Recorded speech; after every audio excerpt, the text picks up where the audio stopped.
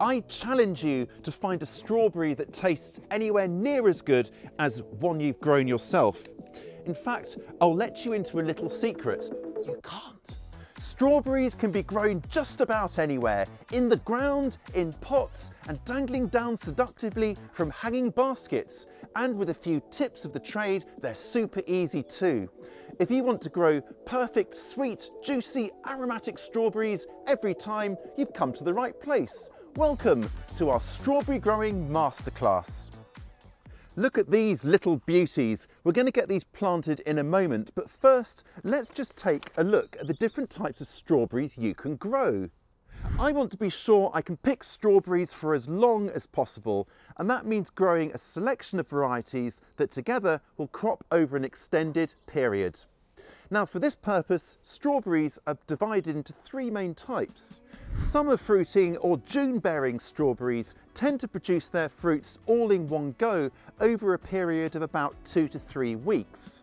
Now within this group, they're divided into early, mid and late season fruiting strawberries, which will crop any time from early summer to late summer and even spring if you're in a warmer climate.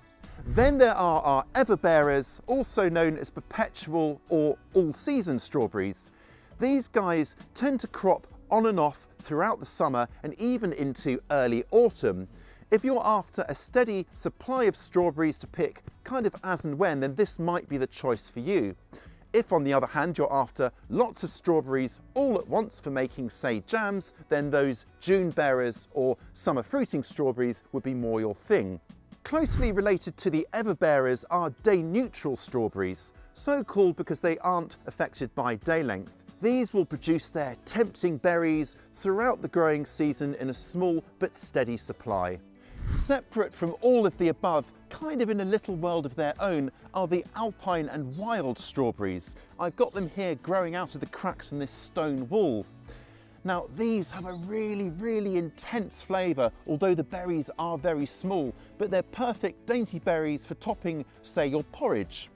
Now, as the name implies, these are very easy to look after than the larger strawberry plants, and they'll grow just about anywhere as a beautiful edging plant or, as here, growing out the cracks of your wall.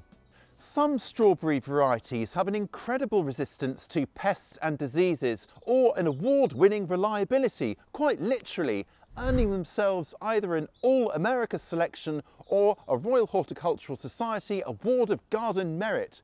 If you're new to strawberry growing or are just bewildered by the sheer number of varieties out there promising all sorts of benefits, well then these might not be a bad place to start.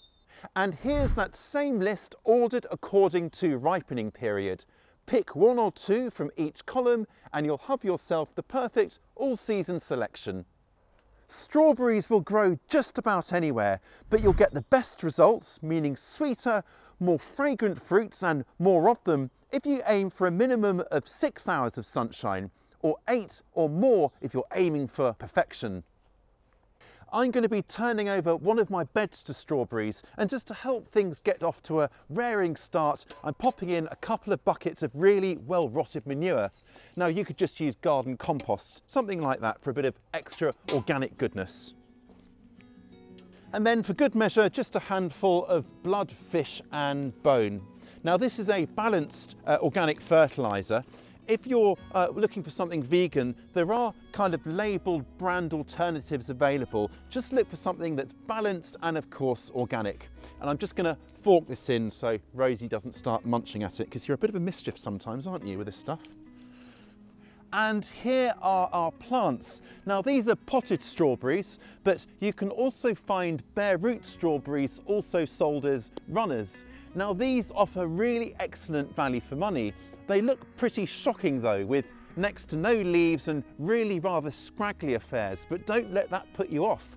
Once you get them into the soil, they'll be well away. Many commercial growers plant their strawberries through black plastic. This helps to warm the soil early in the season, it retains moisture, suppresses weeds, and it keeps the strawberries off the muddy soil. You can mimic this at home by using old compost or potting mix sacks like this. just open them out along the seams and then have the black side facing up. And then secure it in at the sides, tucking it in and using pins to hold it all in place. And then to plant, all you have to do is cut a slit, an X-shaped slit like this, and then fold back the flaps like that, pop your strawberry plant in, and then fold it back neatly around the plant. I'm not that keen on using plastic directly on the soil for prolonged periods of time, and besides, slugs can potentially lurk underneath.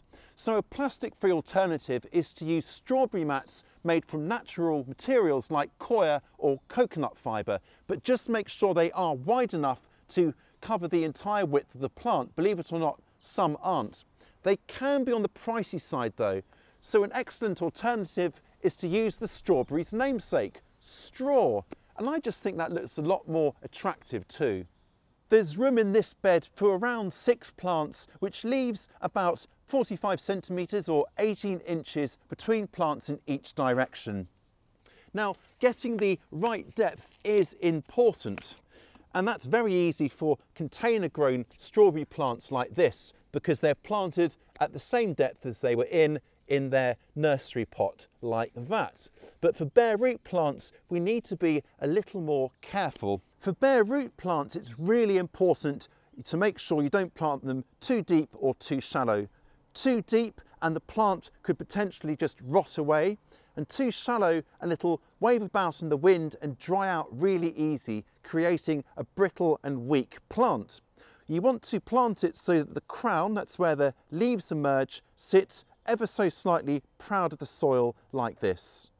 These plants are going in right next to my bed of garlic over there, and would you believe it, garlic is the perfect companion plant to strawberries.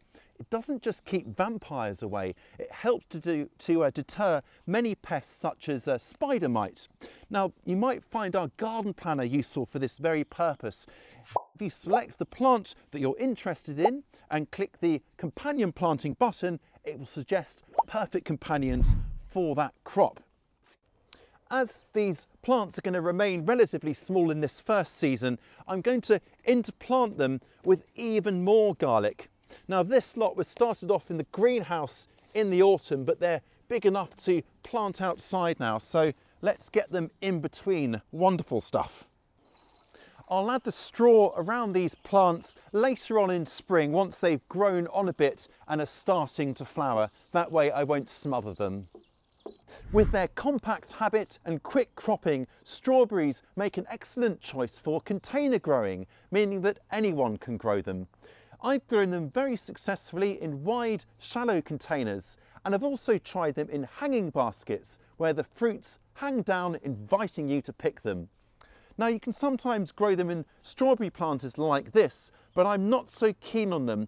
I'm finding that when I water, the compost or potting mix just kind of gets blasted out, exposing the strawberry like this so it sort of rocks about and dries out even quicker. For this reason, I'd avoid these or choose strawberry planters with cupped planting pockets, or perhaps a strawberry tower. I'm going to put together a strawberry cascade instead. Just move you there, Rosie. And it uses 3 pots of progressively smaller size. And to fill it, I'm going to use a potting mix that's an all-purpose potting mix that's been split 50-50 with a soil-based potting mix. And that will just give it a bit of body and help it to stop slumping down so much. So to start, I'm just going to half fill the largest container with our potting mix. There we go, and now for our second pot. And just so we get everything nice and central, I'm going to stick in this bamboo cane just while we set things up, and then slide the pot down like that through its central drainage point. And that will mean just keep it kind of neat while we're filling it. And let's half fill this one. And then our final pot. Slide it on. There we are. And I'm going to fill this one mostly to the top. And now planting time. I'm going to plant 3 in the bottom tier, 2 in the middle tier and 1 in the top. We've got a nice 3-tiered effect now. Might need to just kind of split it apart a bit like that, the roots, just to kind of slide it in. Now obviously we're planting a lot closer than we did in the ground over there, but that's absolutely fine because in containers they can be planted a little bit closer like this. It's a little C-shaped grub, which is a telltale sign of vine weevil. That is a real pest problem of potted plants. So if you find them, just remove them and, well, get rid of them, and hopefully it won't cause any damage. Right. And then 2 plants for our middle tier here. And then finally, 1 plant right here in the top. There we go, that looks all right, doesn't it? It doesn't look like much now, but these plants will soon bulk out, and by summer they'll be cropping and should create a really beautiful visual effect. Now, growing strawberries like this will raise them up off the ground, so the strawberries themselves are much less likely to get muddy, and they'll get a lot less attention from slugs as well. Now you could take the same concept and use, for example, colourful buckets, anything that graduates in size and where you can make drainage holes in the bottom.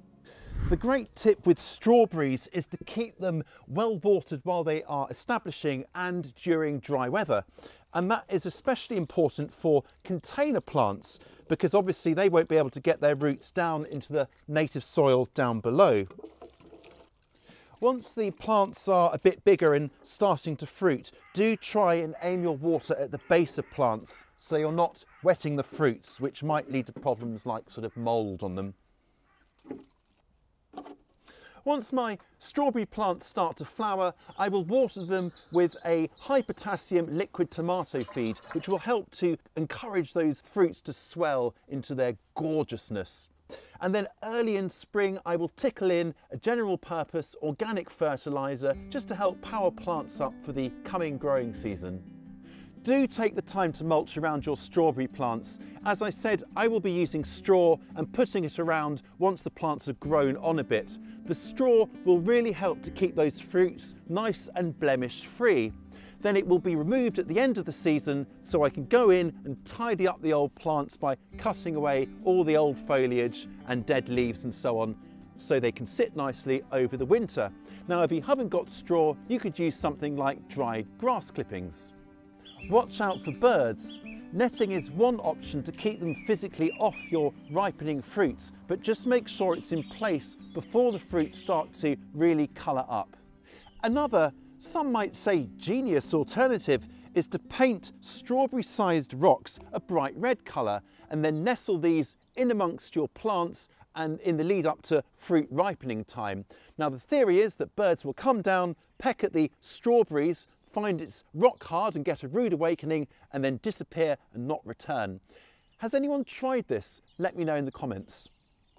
Another idea to keep the birds off is to just feed the fruits in here as they're just about to start ripening up to protect them from those birds, and have it in such a way that the rain can't get in. This will also create a nice warm microclimate for those fruits to ripen in. The other pest to watch out for is slugs. Now, if the hole in a strawberry has kind of got sharpish angles, that's likely to be a bird pecking at it. But if the hole's slightly rounded, that's more likely to be slugs. So to control them, set up beer traps as your fruits start to turn a pinkish colour and keep the beer topped up and empty regularly. Slugs are especially a problem in wetter climates, which is why it's not a good idea to put your mulch down too early. Now, sometimes you'll see a hole with pill bugs or woodlice in them. They haven't created the hole, the slugs have, and then the woodlice or pill bugs are taking advantage of the opportunity created for them. So take care of the slugs and then they won't make an appearance. Now, for more tips on organic, natural slug control, do check out our video on that, which I've linked to down in the description. Also watch out early in the season for sudden frosty weather when your plants are flowering. Now, strawberries are super hardy, but the flowers themselves can turn to a blackened mush if they get a hard frost. So if it's going to be a bit chilly, just cover them over with something nice and warming like this nice thick fleecy row cover, for example. The real joy of growing your own strawberries is that you can pick them at the absolute peak of perfection. Never again will you have to put up with hard, insipid fruits like these. You know, the ones with these nasty band of white where it hasn't fully ripened. These are a thing of history. Pick strawberries in the warmth of the afternoon sun if you can for that really developed aroma. Now strawberries will store really well in the fridge, but the cold does knock back the flavour a bit, so bring them out to warm up before you eat them. Strawberries produce lots of thin, wiry stems called runners, and we can use these to our advantage to grow more strawberry plants. Now this is very simple. It's just a question of pinning them down into the soil or a potting mix, and then once they've rooted, you can cut them free from the mother plant. Now that's what I've been doing here, and I'm going to have a few more strawberry plants as a result. Producing more strawberries like this is really simple to do and incredibly satisfying. Do check out our video on that. Unless you're actively wanting to grow more plants, then I would suggest removing those runners, because that'll concentrate the plant's energy into bulking itself out and of course producing those luscious fruits. And I would say don't let any runners form in at least the first season for this reason. That all said, as plants become older, they do become less productive, so using runners is a great way to replace them. Strawberries are also quite easy to start from seed. Look at these guys here. These were sowed about a month ago and then grown on under grow lights to bring them on a bit, and then after I pricked them out into their own plug trays, they've come out here and they're growing along really nicely. I think I surprised myself actually with just how quick and easy they were to grow. Now these are of an ever-bearing or perpetual variety, but I figured I might sow myself some more alpine strawberries, which I can then use as edging to my flower beds. So I've got my pot here of just sieved seed starting mix, and I'm just going to scatter the seeds very finely over the top like that. There we are, and there's no need to cover them because they need light to germinate. And then to water them, I'm going to use this pump action mist sprayer here, and that will avoid disturbing the seeds. If you haven't got one of these, then maybe water the potting mix before sowing your seeds so you don't sort of dislodge them. There we go. Now this is going to go inside into the warm to germinate. Then once the seedlings are up, they will go into their own plugs or pots, and they'll be safe to come back out here as well. I'll then grow them on and then plant them out in spring. While we're here, by the way, let me just show you these plants here that I potted up and brought in here about a week ago. Now this is called forcing because I'm bringing on an extra early harvest by just adding a little bit of extra warmth courtesy of the greenhouse here. These will fruit at least 2 weeks and as much as 4 weeks earlier than strawberries outside. Then once they have finished fruiting, I'll plant them back outside where they will have that much more legroom and will be easier to look after. Do check out this video next to get the lowdown on growing more strawberries and share your tips for growing the best strawbs. I'll catch you next time.